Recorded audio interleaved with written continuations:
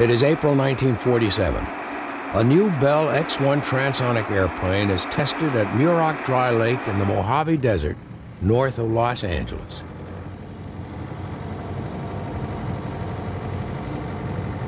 Attached to a Boeing B-29 bomber, the X-1 is carried to 25,000 feet. When the B-29 drops it, the X-1 will glide back to the lakebed without firing its rocket engine. The airplane has been designed to do something never before achieved. Within 7 months, it will fly faster than the speed of sound.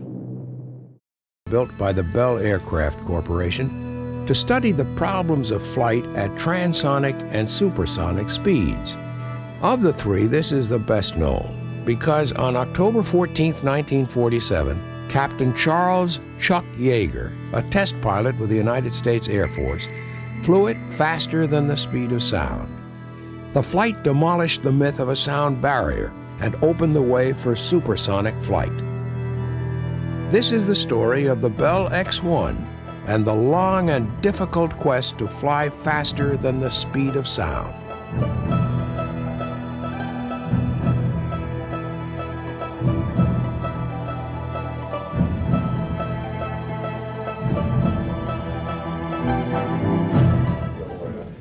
In World War II, piston-engined airplanes reached almost their full potential.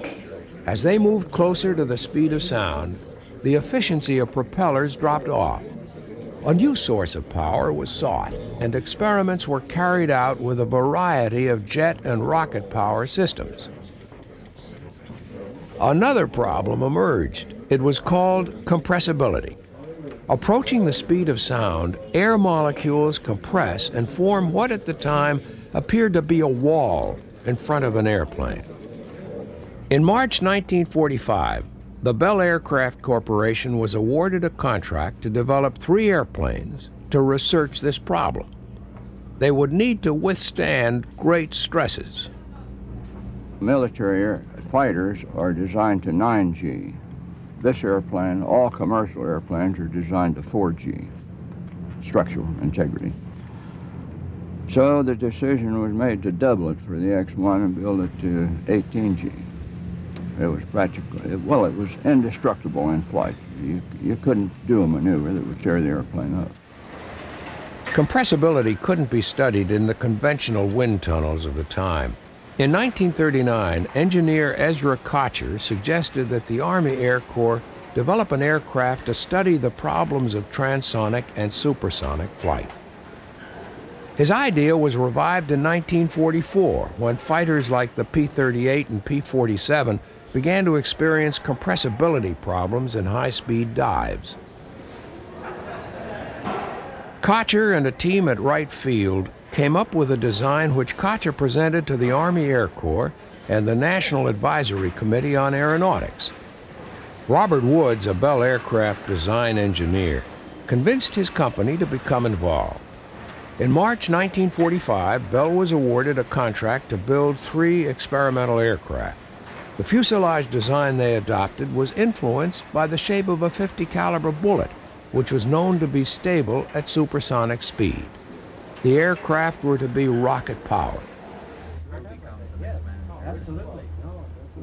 In the late 1930s, rocket engineer James Wild developed a small and highly efficient rocket motor using liquid propellants. With 3 friends who were also interested in rockets, he formed a company called Reaction Motors Incorporated to exploit it.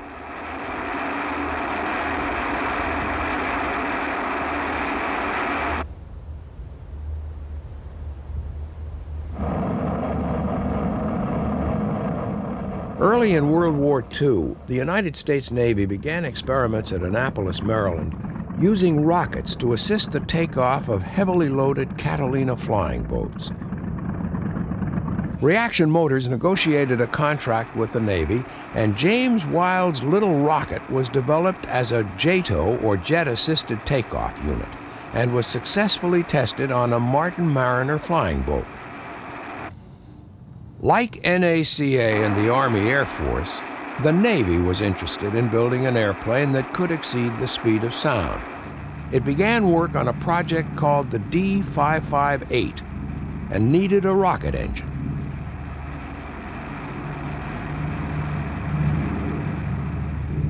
They decided to put what was essentially 4 of these JATO units together, wrap a lot of string around them, and supply them from a pump.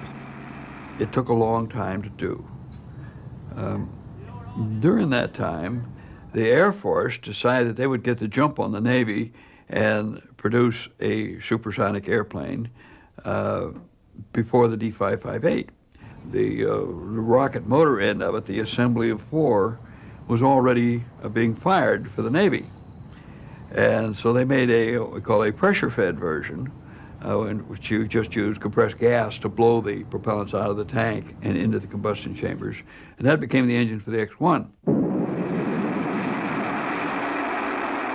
The engine was called the XLR-11. It needed development before it was ready to operate under flight conditions. When the first X-1, serial number 6062, rolled out of Bell's plant at Wheatfield, New York in December 1945, the reaction motor's XLR-11 engine was not yet in a condition to be installed. The decision to use rocket power for the X-1 meant the airplane couldn't be ground launched without wasting fuel that should be used in high-speed test flight. Instead, it would be dropped at altitude from a specially adapted B-29 bomber. A loading pit was designed so that the B-29 could be towed into position over the X-1. The X-1 was then attached to the B-29's bomb shackles and hoisted up under the fuselage, ready for launching at altitude.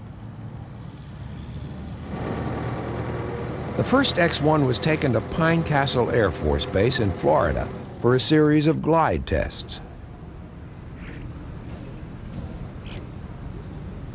Because the XLR-11 rocket engine wasn't ready, ballast was fitted into the X-1 to compensate.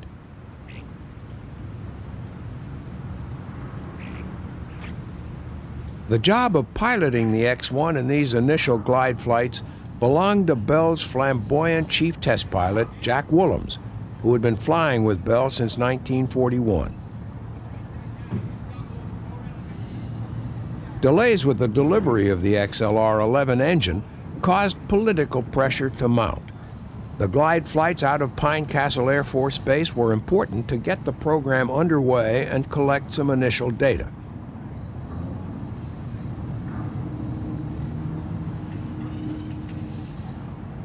On January 19, 1946, the X-1 number 1 was ready for its first glide test. The B-29 took off from Pine Castle Air Force Base with the X-1 shackled to its belly.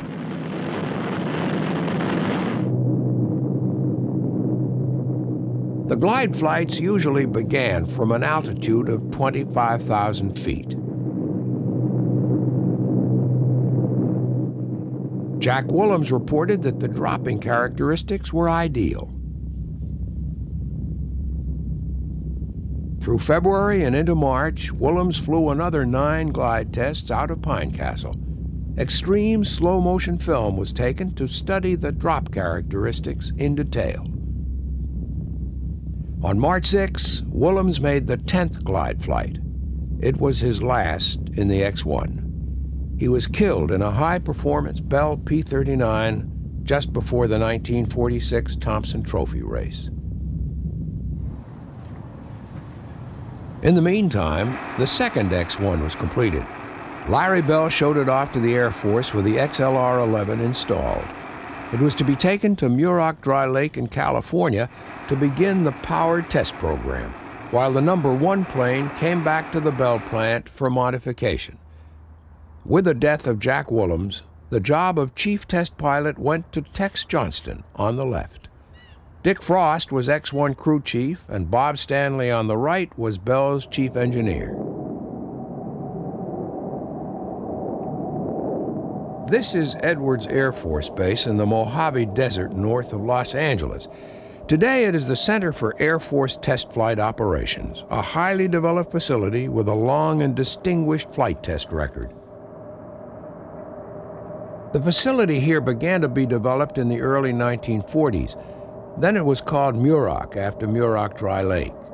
The X-1 No. 2 arrived at Muroc on October 7, 1946, carried under the B-29. The X-1 was to be flown by Chalmers Goodland, Bell's new chief experimental test pilot.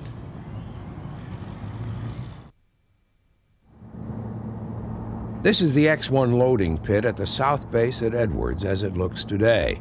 In the early post-war years, experimental programs like the X-1 attracted a group of talented young men to Muroc. All of the best wanted to be here because it was here that they could kind of pit their skills against their peers. And every one of these guys was very competitive in one way or another. The airplanes were outstanding as far as the different kinds that you flew. The people were outstanding. That's one of the things I remember most, is they were dedicated, competitive. The flying required rigid discipline. You had to fly a profile exactly, or as close to that as you could, the way it had been planned, because the purpose of the flight was to collect data. And if you freelanced or if you screwed up in some way, the data would probably be no good. In this atmosphere of competition and discipline, relaxation was a necessity. An establishment close to the base called the Happy Bottom Riding Club, belonging to distinguished aviatrix and extraordinary character Pancho Barnes, became a focal point for off-duty activity at Muroc. In the 1930s, Pancho made a name for herself in air races. She was the ideal person to provide entertainment for test pilots.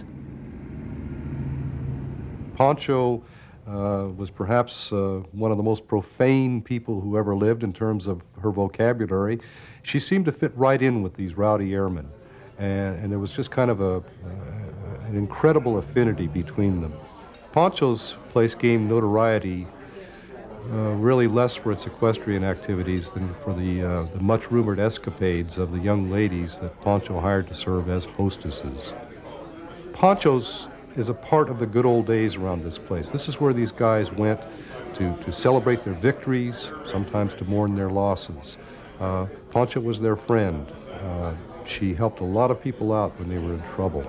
If they needed money, if they needed a meal, they needed a place to stay.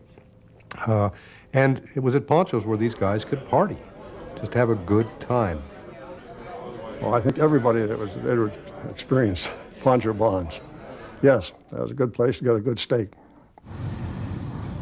Chalmers Goodland was known universally by his nickname Slick.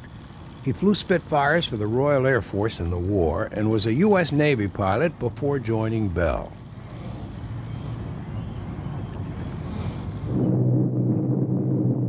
Before the program of powered flights began, Goodland had a series of glide flights to become familiar with the handling characteristics of the X-1.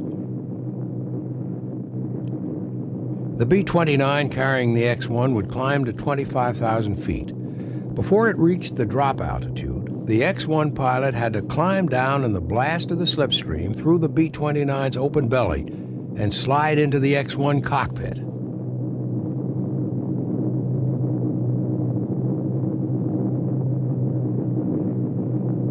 Once the pilot was comfortably seated, a B-29 crew member placed the X-1's cockpit door in position.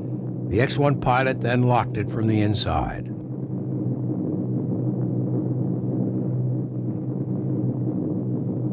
The X-1 launch was controlled from inside the B-29. As the X-1 dropped away from the B-29, it would be joined by a P-80 chase plane. The chase would observe the flight of the X-1 flying close beside it until it was safely back on the Muroc lake bed.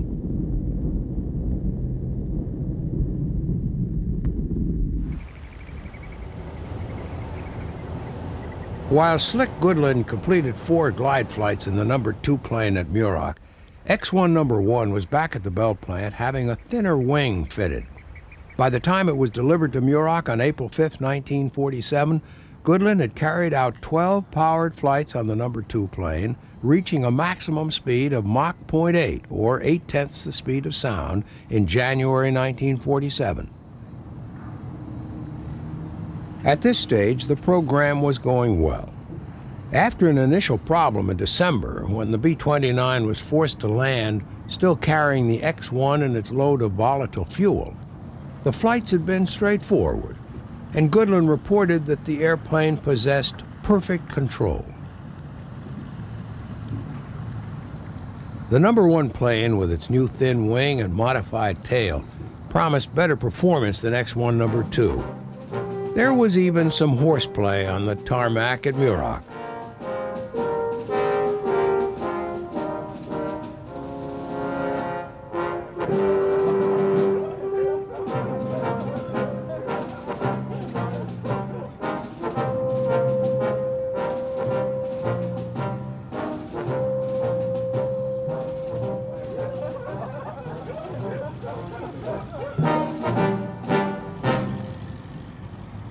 The reaction motor's XLR-11 rocket engine was fueled with liquid oxygen and a water-alcohol mixture.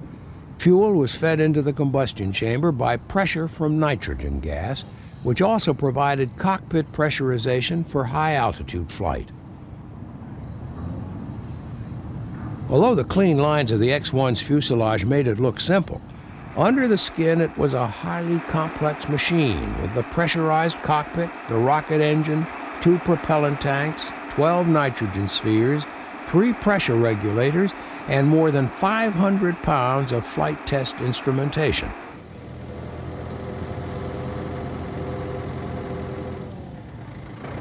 On April 10, 1947, Slick Goodland made 1 glide flight in the number 1 airplane, 6062, before beginning a program of powered flights.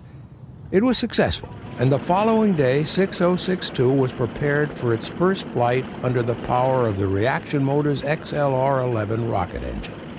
It was now 14 months since the same airplane was dropped over Florida, with Jack Willems at the controls for its first glide flight.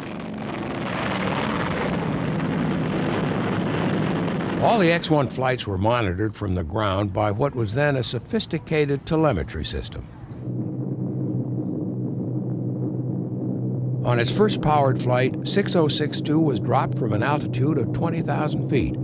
Slick Goodland took it out to a speed of Mach 0.77. Under the terms of its contract, the Bell Company was required to test both airplanes to Mach 0.8.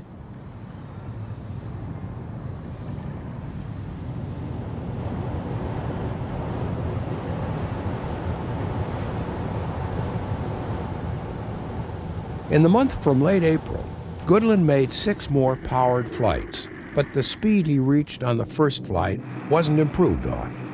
There was talk of demands for large amounts of bonus money for flying the X-1 at higher speeds. Flight test reports from Slick Goodland indicated no problem with the airplane, but the program didn't appear to be progressing. Tex Johnston was back at the Bell headquarters in Buffalo. He heard some disturbing news. The military wasn't real happy with the data that we're getting, and so I was chief pilot there, of course, at that point for Bell Aircraft, and so I went to Muroc and flew the airplane. Although he hadn't flown the X-1, Tex Johnston knew it well in theory, having been involved in consultation on the cockpit layout. On April 22, 1947, he climbed into the X-1 and prepared for launch. I was flying at 0.72,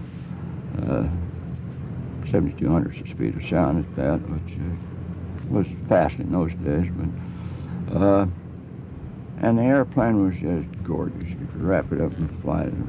The only problem was the trim, and the trim was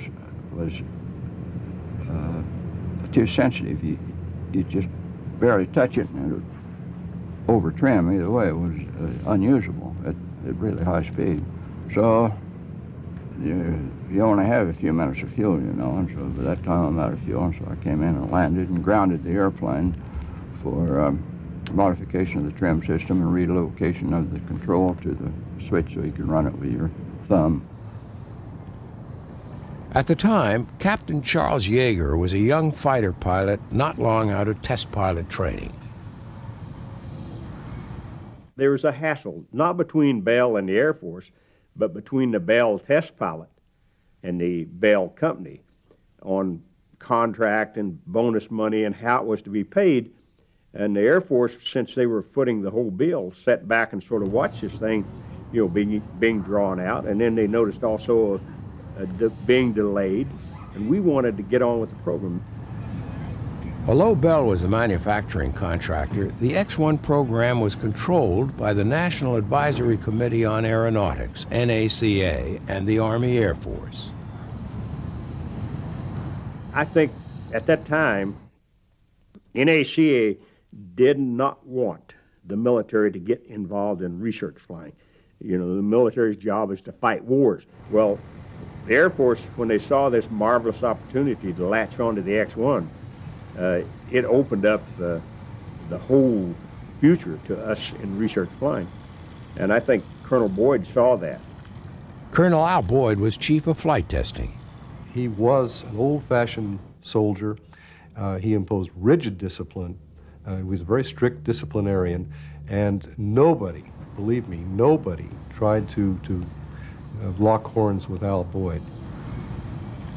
Boyd was a fine administrator and an accomplished pilot. He was well equipped to select the Army Air Force test pilot for the X-1. This is the Edwards Air Force Base control tower today. It's the hub of flight operations on a base that has seen 50 years of advanced flight testing. In 1947, Colonel Al Boyd made a decision that had great influence on shaping the evolution of the Air Force Test Flight Center. Boyd did a masterful job of selecting. I know at one time, prior to going out there, he asked me who I thought should be the X-1 pilot. Of course, I said Captain Edwards, because Captain Edwards had a PhD in aeronautical engineering and was a pretty good stick and rudder guy too. He said, nah, if we put Edwards on it, he'll wind up being the test pilot and the test engineer. And if something should happen, you know, God forbid, we lose everything. Chuck is a pilot, Ridley's a test engineer. If something happens, we have somebody left. Chuck was starting as a test pilot. He had a remarkable affinity for machines. He's not an engineer, but he has a great feeling for machinery. And in those days, you didn't have the telemetry and all the stuff you have now to record flights, so a lot of it depended on what the pilot could tell him when he landed. And he was quite good at explaining you know, what had gone on in the flight and suggesting what might be the next step. But when it got into some of the explanations as to why things were happening, then I'd have to consult Jack Ridley, because Jack had the ability to speak my language. Chuck Yeager was a distinguished fighter pilot, but he was relatively new to flight testing. Boyd assembled a strong support team for him. Jack Ridley on the right was an engineer and pilot. Bob Hoover at left rear was also a backup pilot. Major Bob Cardenas was the B-29 pilot and senior officer. I was in charge of the X-1 project. That doesn't mean I was Chuck's boss per se. Colonel Boyd was our boss of all of us. I was just the operations officer to make sure that the whole thing went. Being a major who outranked me as a captain and Jack Ridley as a captain and Bob Hoover as a first lieutenant, when we came out to Muroc, he basically was the officer in charge. He obviously didn't fly the X-1. I was the primary pilot on the X-1, and my backup pilot was Lieutenant Bob Hoover. But the real brain in the team was Captain Jack Ridley. Two members of the Bell Aircraft X-1 flight test crew joined the Army Air Force test team. They were Bell project engineer Dick Frost and crew chief Jack Russell.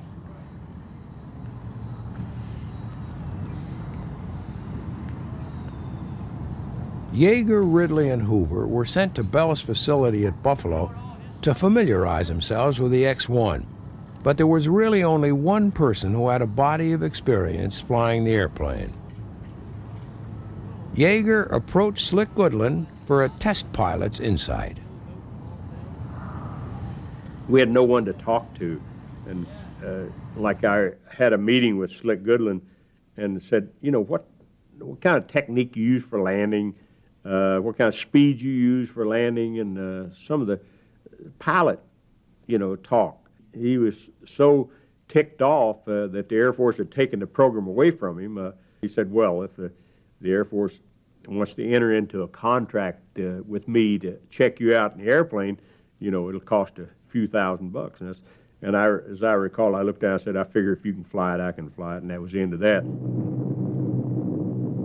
On August 6, 1947, Chuck Yeager was dropped in the X-1 for the first time. It was a glide flight. It was easy for me to discipline myself into research flying, and I just had a little better, probably, hand-eye coordination.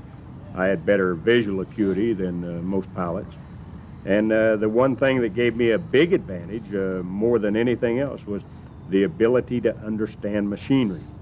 I was trained as a young boy to work on engines and mechanical things by my father. And then I was trained as a maintenance type in the Air Force before I became a pilot. The X-1 was a very complex piece of machinery, and it was easy for me to understand it. The ability to fly an airplane, you know, is sort of secondary. Anybody's got that if they're trained for it. Yeager made 2 more glide flights in the X-1 in the next 2 days. He'd already set tongues wagging when he rolled the X-1 just after launch on the first flight, and on the third, he performed a 2-turn spin. The X-1 test program shifted into a completely new gear. The Army Air Force was about to change. In July 1947, President Truman signed a document that would bring an independent United States Air Force into existence on September 18. NACA appointed their own test pilots for the X-1. Their test program in the number 2 airplane, 6063, was also planned to start in September. The Air Force team concentrated on X-1 number 1. I did all the flying on the number 1 airplane, 6062, because we were interested in high speed, and you didn't have the drag on the real thin wings that you had on the thick wing that was on the number 2 airplane. The fastest the Bell pilots had flown the X-1 was 8/10 the speed of sound. The Air Force's plan, in consultation with NACA, was to make a series of flights that began where Bell had left off and approach Mach 1 in small increments of speed. Chuck Yeager painted a name on the side of the X-1. He called it Glamorous Glennis, after his wife. He was ready to fly under power. It was my job to see the B-29 was operating, normal, loaded, everything. But then I had to taxi it over to where they had dug a pit so the X-1 could fit down in the hole. And then they towed the B-29. I was in charge of that part until it came time to actually load the X-1 up into the B-29 and put it on the bomb racks. Then was a combination of Russell, the crew chief on the X-1, and my crew chief on the B-29, as well as Dick Frost. And of course, Chuck very interested in the whole thing too. It's early morning at Muroc. The B-29 with 6062 slung tightly against its belly is taxied into position for fueling. 600 gallons of water alcohol mixture and liquid oxygen are pumped aboard the X-1. It's a volatile combination.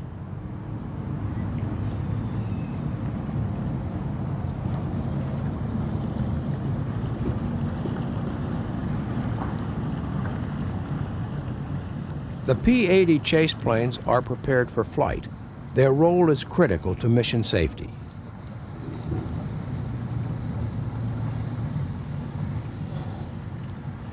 Bob Cardenas prepares for the takeoff.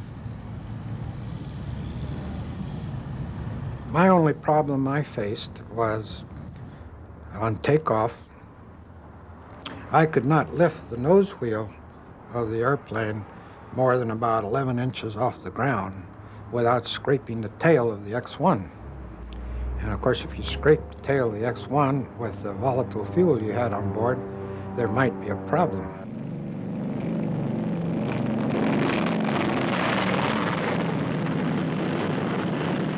The process of dropping the X-1 was not always straightforward. When you use a plain B-5 bomb shackle, you know, it's designed for 2,000-pound bomb and hang some 14,000 pounds on it, and you have to have a safety system where you have a pin in it to keep from releasing inadvertently. And the human element, sometimes, a couple of times, we released the X-1, pulled the release handle without pulling the safety pin out, and that bound it up. And all in all, it was an amusing thing every once in a while when you're sitting in there, sitting in the X-1. So it's, what in the Christ is going on up there, you know? If the X-1 wouldn't release, its fuel had to be jettisoned.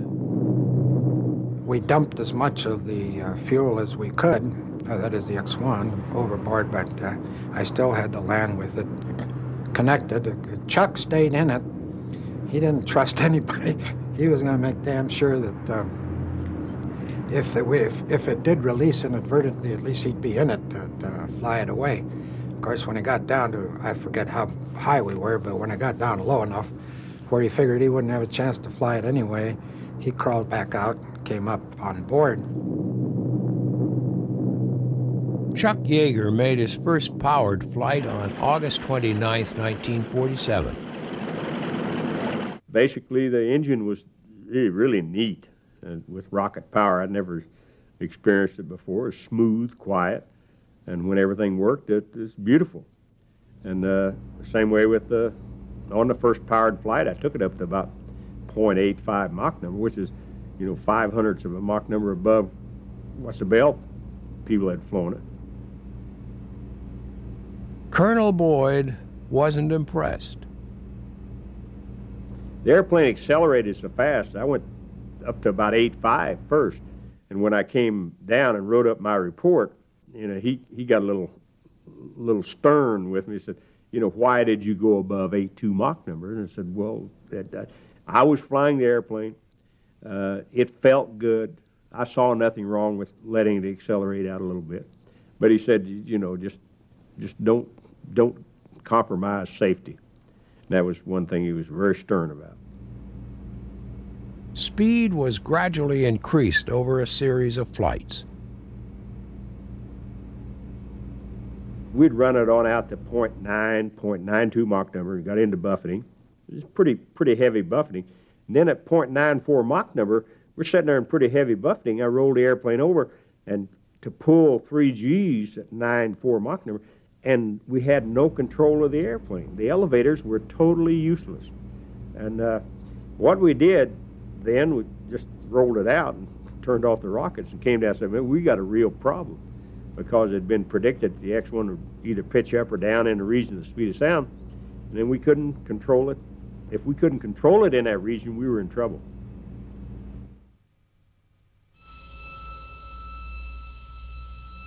The X-1's horizontal stabilizer assembly could be moved to adjust the trim of the airplane.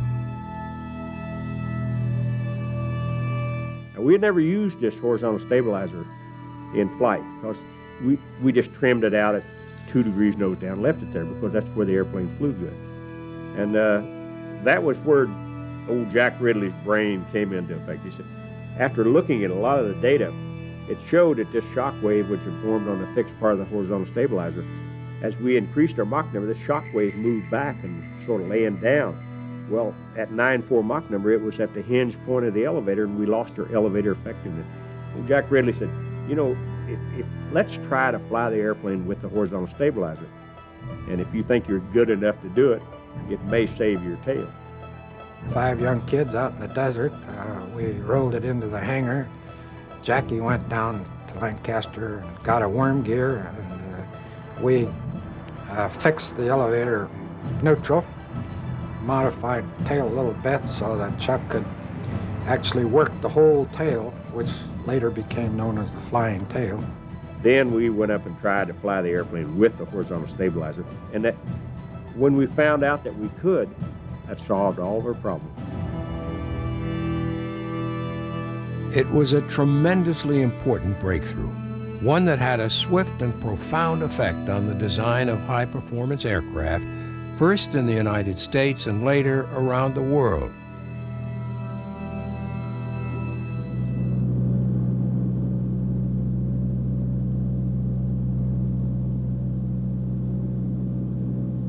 As the X-1 project approached the speed of sound, there was discussion with NACA experts and academics about the hazard of exceeding Mach 1.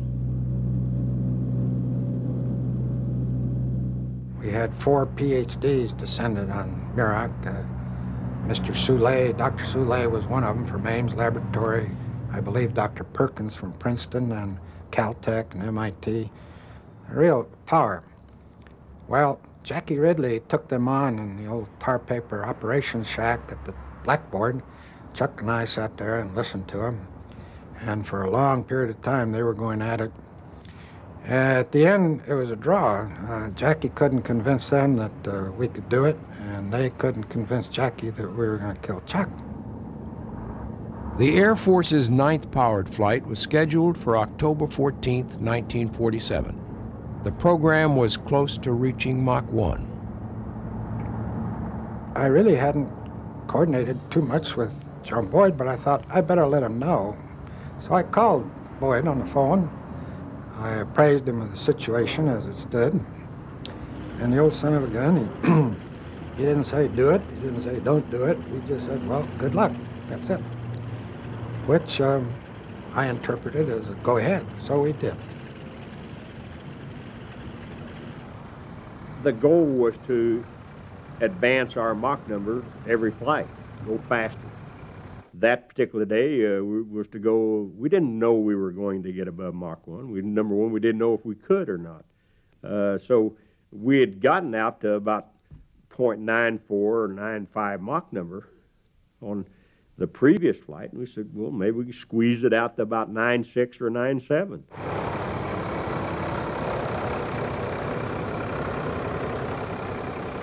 Early in the morning of October 14th, the X-1 was loaded aboard the B-29 and fueled. Electronic equipment for monitoring the flight was checked.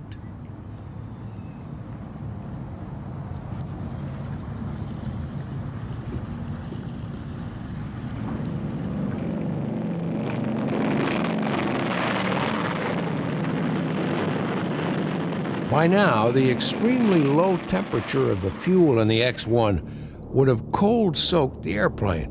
When Chuck Yeager climbed into the cockpit, it would be like entering an icebox. But today he had extra discomfort. Last evening, something happened that could threaten the success and safety of flight number 9.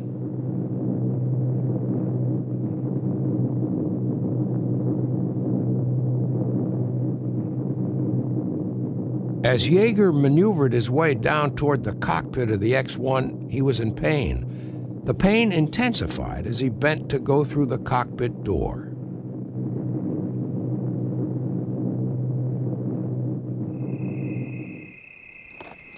Late the previous evening, he'd gone horseback riding in the desert with his wife Glennis. It was getting dark.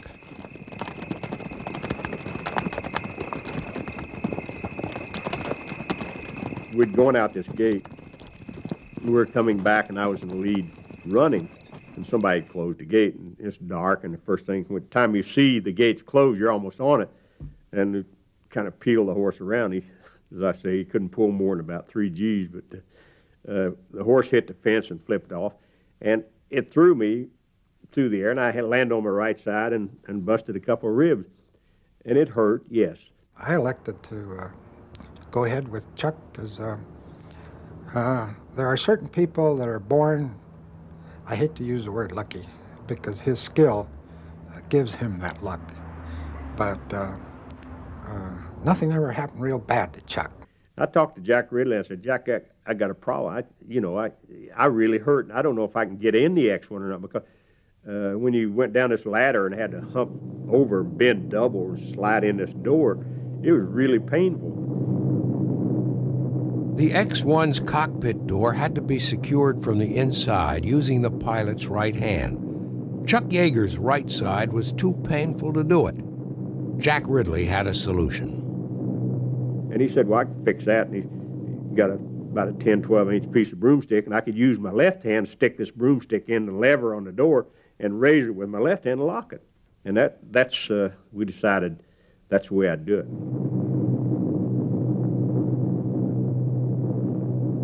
Yeager eased his way into the cockpit. Jack Ridley placed the door in position, and using the broom handle, Yeager locked it from the inside.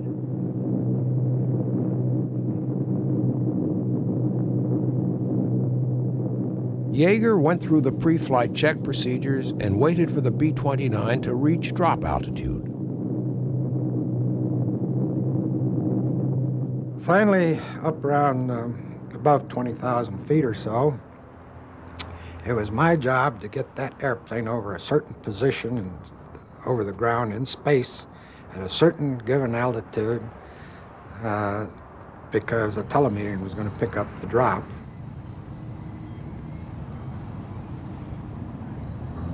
I had a problem in that if I went too fast, that B-29 used to start shaking and shuddering so much.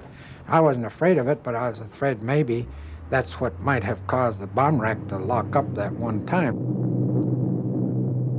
At 45,000 feet, the X-1 was dropped. Of course, the B-29 would jerk up because of the loss of weight sudden, like a bomb release, you might say.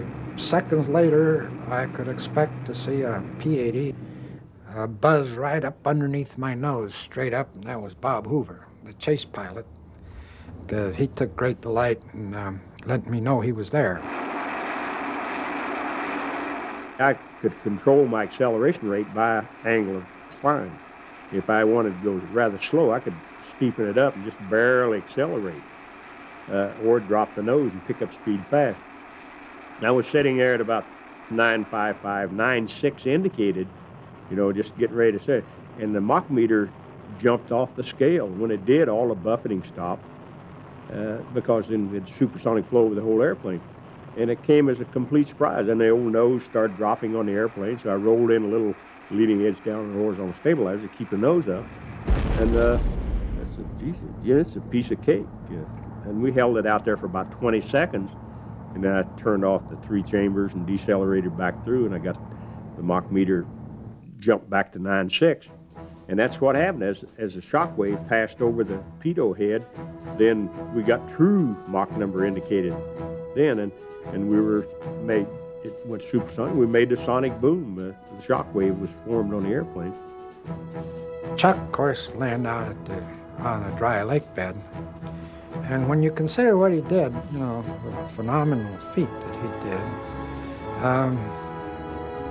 there were no bands to meet him, no media, no television, of course, nothing. He was just out. We had to send a Jeep out there to tow the plane in, and he rode back on the wing of the X-1.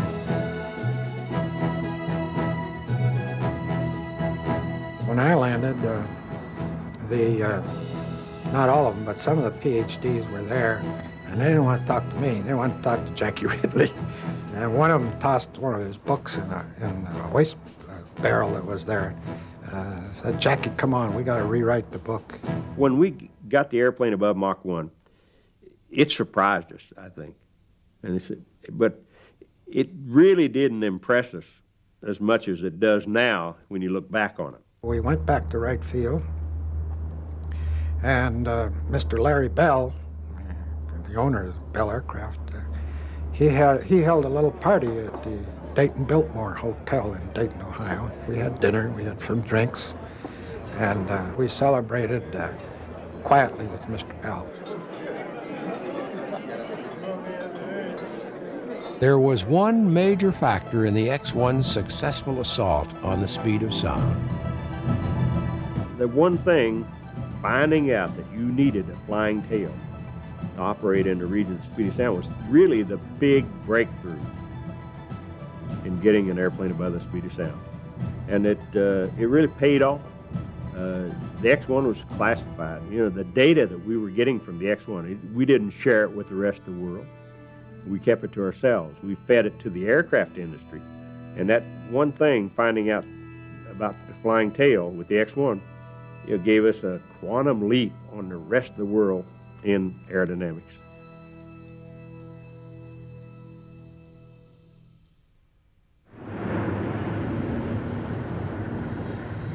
The Douglas D-5582 was part of the U.S. Navy's transonic and supersonic research program.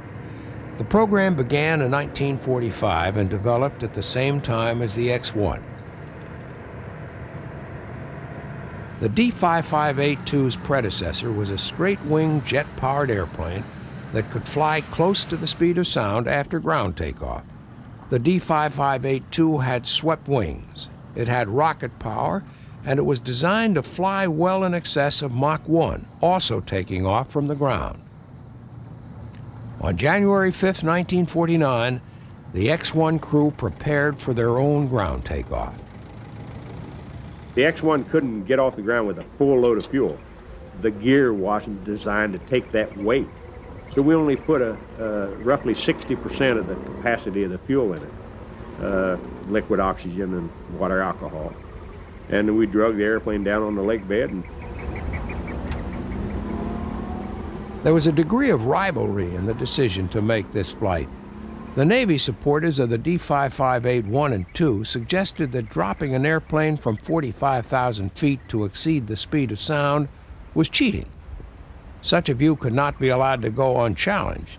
In the true spirit of the intense competition of test flying, the X-1 crew was showing that their airplane was capable of anything the Navy could do. But there were risks. The X-1's landing gear was subject to failure. The stresses of a ground takeoff, even with only 60% of the fuel capacity, would be great. Fired off 2 chambers together and then 2 more together, and that airplane broke ground about 1,600 feet and flipped the gear and flaps up, and it was accelerating so fast that it busted the push-pull rod on the flaps and popped them right up. The airplane kind of sunk a little bit. I held it up. And then I just pulled the airplane up into an Immelman, and 100 seconds was all the fuel that we had from ignition to burnout.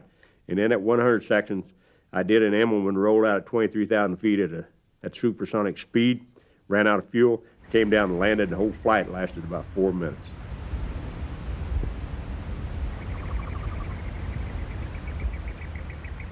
After jettisoning its remaining fuel, Yeager brought the X-1 in for a smooth landing on the lake bed.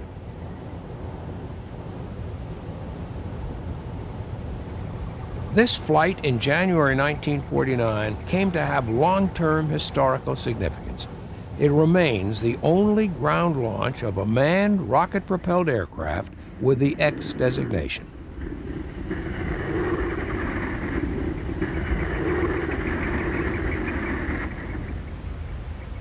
But for Chuck Yeager and the X-1 crew, there was a double dose of satisfaction. Apart from the failure of the flaps, the flight had been a spectacular success. The X-1 had held together. But more than that, honor had been satisfied. We did that because the Navy and Douglas was sort of bad-mouthing the X-1. There was a trick, and we did it the day before the D-558 Phase 2 flew, and boy, there were some long faces.